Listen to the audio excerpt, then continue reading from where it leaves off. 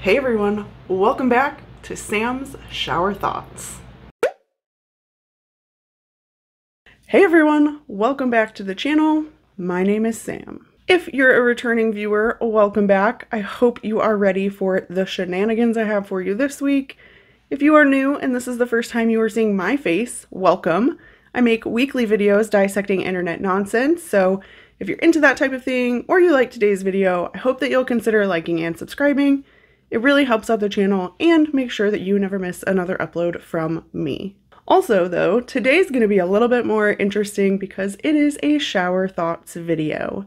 If you've never been here for a shower thoughts video before, this is where I'm doing a little less research, a little less scripting, a little less editing, but it's still really interesting conversation, mostly deep thoughts that I've had in the shower, because the shower is the #1 place where you come up with ideas and talking points and you don't have a pencil or paper to write them down. So what I do is store them up here and then I bring them to the channel to share with you all today. And today is going to be extra interesting because I want to look at the topic of childhood obesity and whether or not that should be considered neglect on the part of the parents. And bear with me, I know that this is a very hot topic. Let me get some of my thoughts out, and then I want you guys to comment and tell me where you are, because this is just something that I have literally been scribbling little notes and thinking about it all week. So let's dive into it.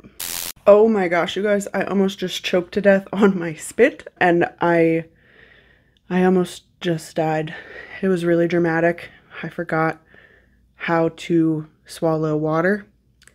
I just really didn't realize that I needed to chew it first. Yeah, I almost died. It was a near-death experience, like my life flashed before my eyes in front of this camera. I won't show you the footage though. I'm not ready to talk about it fully yet. That'll be coming in a later video.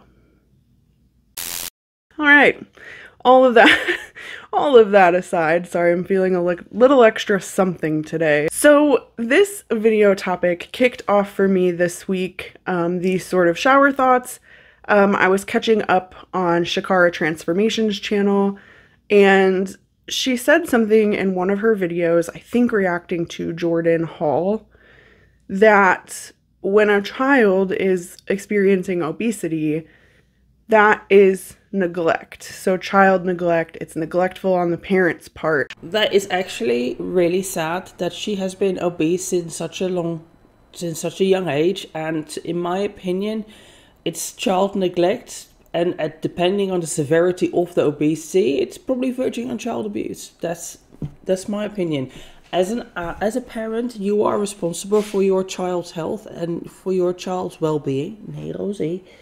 And part of that is making sure that your children get the right care in terms of exercise and nutrition. And I have always sort of had that same thinking, right? Like the parents obviously control what they're purchasing, what they're putting in their house. But the more I thought about it, especially after I made my last shower thoughts video, where I was talking about the way that food has been marketed to children, I related it mostly to millennials, so if you want to go back, there is a playlist for the shower thoughts videos, you can find it there.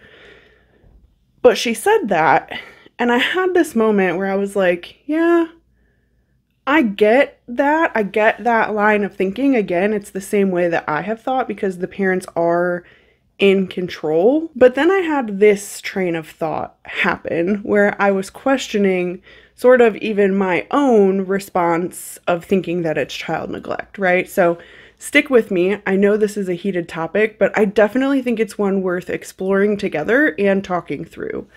So for my out-of-country viewers, I'm going to be focusing on the US when I talk about this.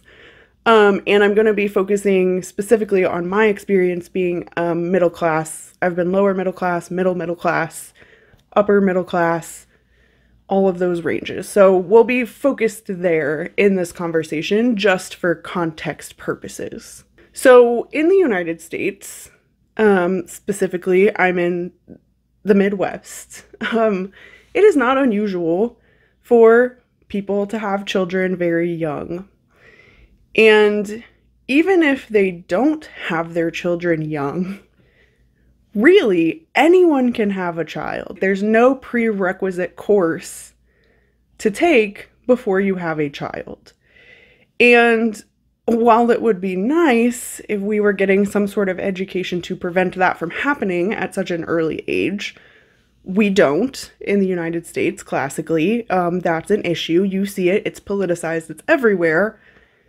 But even people who are my age in their 30s and above are having children, and there's no training that goes into that, right? A lot of parents become parents without even a general understanding of what it takes to raise a child and help a developing brain grow in a healthful, mindful way. A great example of this is a lot of people don't realize that in early childhood, your child's brain is making like 1 million neural connections a second. The brain is rapid firing, it's learning a lot of new things, and that's why kids can soak up information like sponges.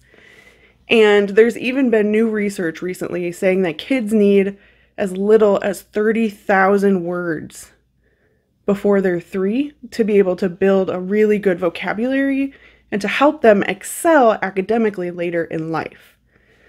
Those are things you can set in place before your child is 3 to help them become a better achiever throughout their entire lifetime. Like, that is so insane. Like, you can literally mess up your kid before they're 3. If you're a parent out there, I'm really sorry if I just scared the shit out of you, but it's totally possible. And this is one of the reasons I can't become a parent now, but I never really wanted to become a parent. I feel like I don't know how to be responsible for myself, let alone another little independent human being who needs to learn and be able to achieve, right? So just keep that in mind. We don't even know the basics. We don't understand that kids need to play. We don't understand that kids have special development needs. There's nothing that teaches us that in any meaningful way, especially if you're not taking like child psychology or something like that in school, which is where I learned most of what I learned, and it's related to my field. I've mentioned before I work with teachers. So if we don't even know the basics, think about that in relation to nutrition.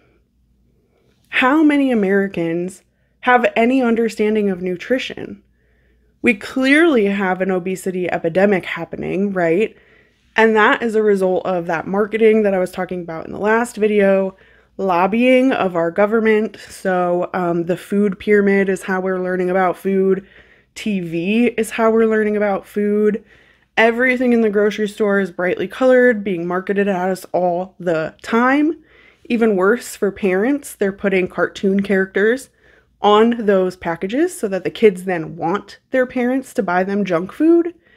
It's a problem. So if a parent has not learned about nutrition outside of from the food pyramid and the TV, and they don't fully understand a child's development, it's kind of a formula for disaster, right? Especially when we're talking about parents who might be struggling with their nutrition themselves, now trying to take care of an independent little human being when they know nothing about nutrition. Like, it's a cycle.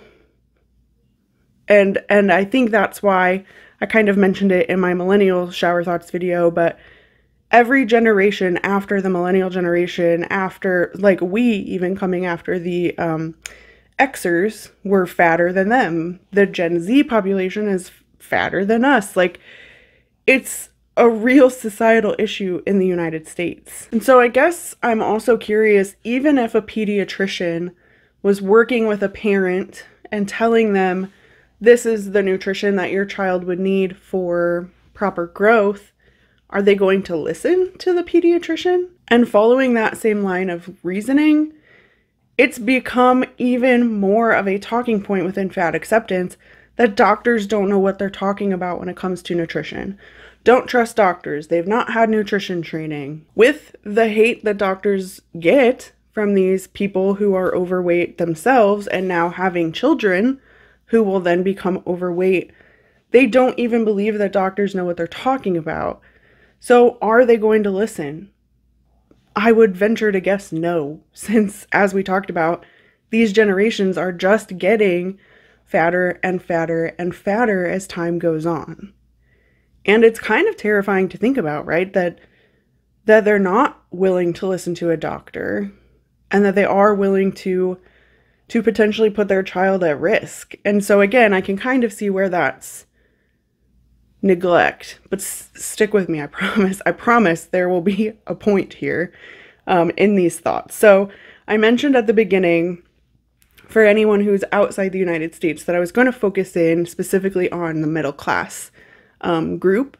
And I could probably touch on low income as well, because I have experience working with folks with low income backgrounds. But part of the problem as well, when we're saying that it's neglect, is sometimes I don't think that's a choice for the parents. In the US, we also know that we have an issue, a societal issue, when it comes to corporations kind of owning us, right? Like, we work and we work and we work and we can barely afford to live, especially if you're in the middle class, especially if you're below the poverty line.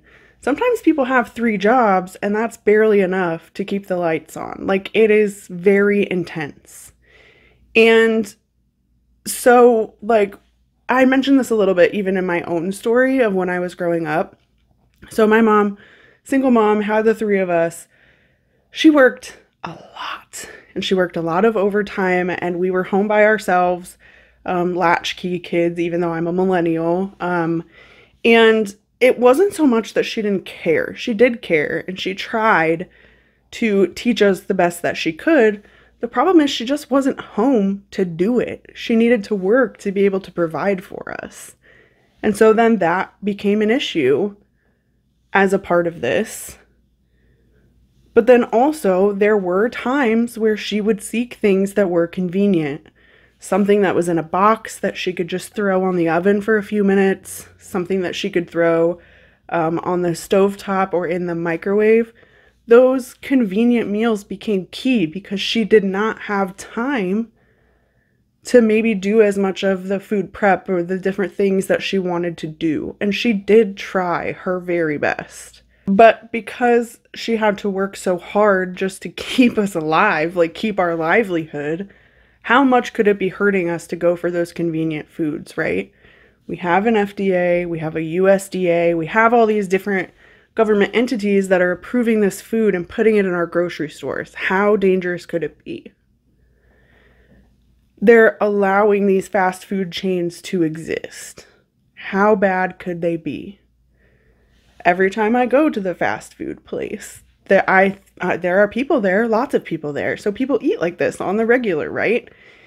It becomes a slippery slope. And that convenience becomes so important when our lives are constantly go, go, go. And so on top of not understanding that nutrition, based on our societal standards, especially for middle-class people, the convenient foods are what we have to live off of because there's no other option. You work or you're homeless. If there's no time in between work and the school things and everything else that's happening with your children, what are you going to feed them? How are you going to have time, right? And it can feel a little bit hopeless. Now, add in the element of being a low-income family, right? A family below the poverty line, you're getting what you can get. And a lot of times those options aren't great. And a lot of times they're doing their best, even though it's the worst option out there. And there's nothing that they can do about it, right? So I guess my brain was sort of struggling with that notion of saying that a parent is neglecting their child when they're actually trying their best and then potentially still feel like they're failing. it feels harsh to put that on the parents when clearly there are also some societal issues, at least within the United States, that are also to blame. It's not all of the parents' fault, right? They are doing their best in most cases, I think. I'm sure there are cases where they're not, but I think most parents are just attempting to do the best that they can. And so labeling them as neglectful, it's really hard for me because I'm a type of person, I always try to see both sides of the coin. I want to see where people are coming from. And it's so funny to play devil's advocate with my own brain because, like I said, when Shakara said that's child neglect, I was like, you are absolutely right. I also think that. And then the more I thought about it, the more I was like, damn, maybe I'm wrong. Maybe there's a little more to it, right? Because my mom was not neglectful. And I just, like, there was nothing that she could have done better for us. She did everything she could. I've told that story. We did not eat a lot of fast food growing up. She cooked for us. We had normal meals. We had vegetables with every meal. Her food was bland. My mom was not a seasoner. She's like the whitest of the white cook. I didn't learn seasoning until I moved in with my now husband. That was a whole thing. But she still did her best to make sure that we were eating nutritious foods and trying new things. But to think that there are children who did end up being overweight because their parents are in a similar situation and then equating that to being neglectful just broke me. I guess I'm curious, like, what do you guys think? Have you ever had this sort of conversation? Have you ever thought about it that way before? Like I said, I was there just listening and initially I agreed, and then suddenly I was like, maybe there's more going on here that we need to investigate. Because it's a lot. There's a lot of background that goes into it. And sometimes that's why I'm like, okay, I see where fat activists are trying to go with this thing when they talk about some of these things being societal issues, etc., etc. But they always take it to this like crazy tangent that I just can't get behind. But like a point like this makes perfect sense to my brain. And so I wanted to share it with you all today and just get your feedback. What do you think? Would you now classify it as child neglect or a societal issue? Do you fall somewhere in between? I'm curious to know, guys. It's a hard one. It's so hard. I'm still like waffling between, but I think I'm leaning more towards it being a societal issue rather than just parental neglect. Please share your thoughts with me in the comments below. I love reading them and I'm honestly looking forward to these because y'all, I cannot with these shower thoughts. Like, they're always taking me somewhere else. Entirely out of this world, out of existence. I'm curious to know what you all think. As always, thank you for being here with me again this week. I will see you in the next one. Bye.